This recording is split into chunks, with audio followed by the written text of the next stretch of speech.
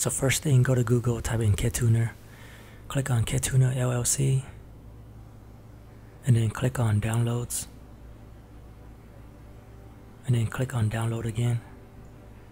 Choose a location that you want to save the file to. I choose desktop. It's gonna take about 10 seconds for the download to finish.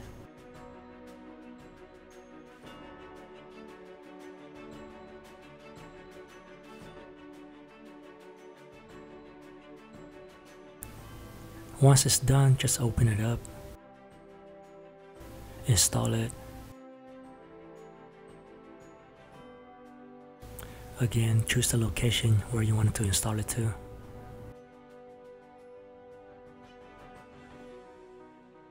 And then go through the whole process.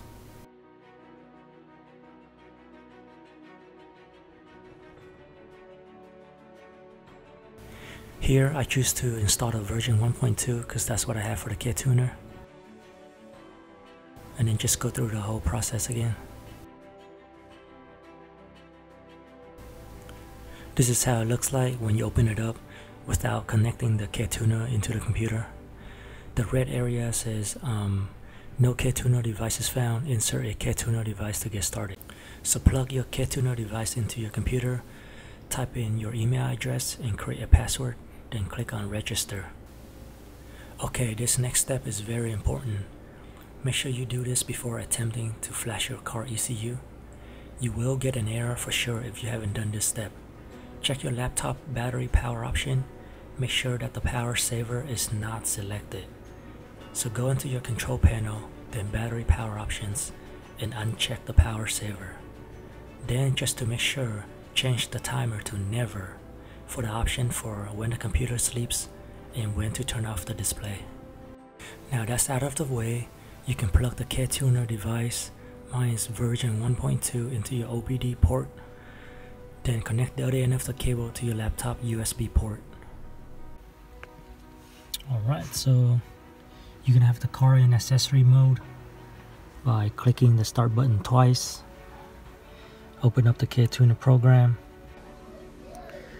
And then it's going to ask you, would you like to lock this Ktuner unit to the ECU?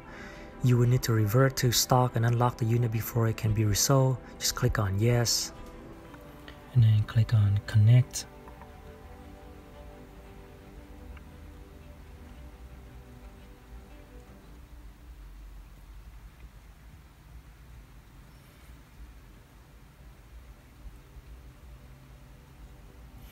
My laptop is pretty slow, it's really old, that's why. On the bottom left corner it says communicating.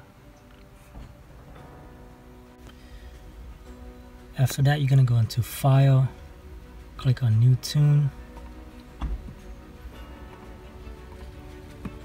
click next. You're going to see all these stages. I want to pick the starter duos target 21 psi. I'm going to click next.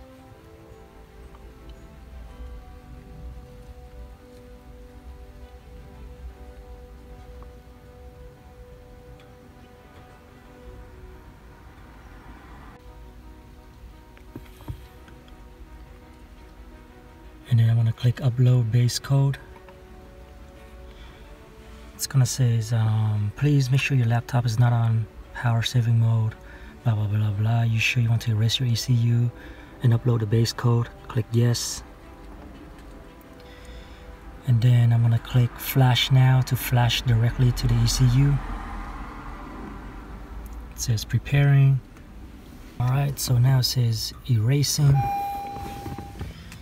And then you're gonna see all these error messages popping up on your dashboard. Don't be alarmed because it's resetting, so that's what it does. It's gonna take a few minutes. More error messages.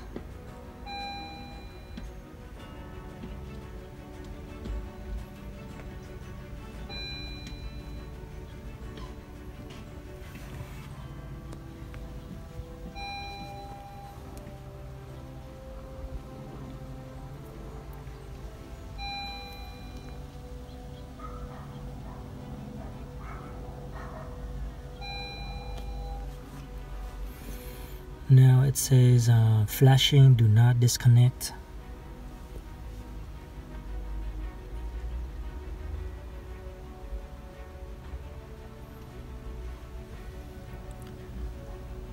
Still more error messages.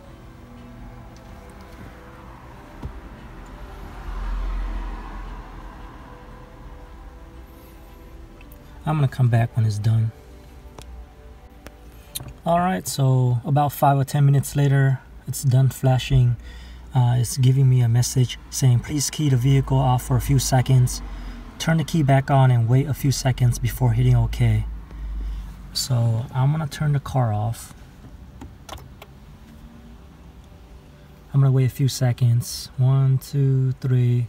I'm gonna turn it back on accessory mode. So I push it twice, once, twice.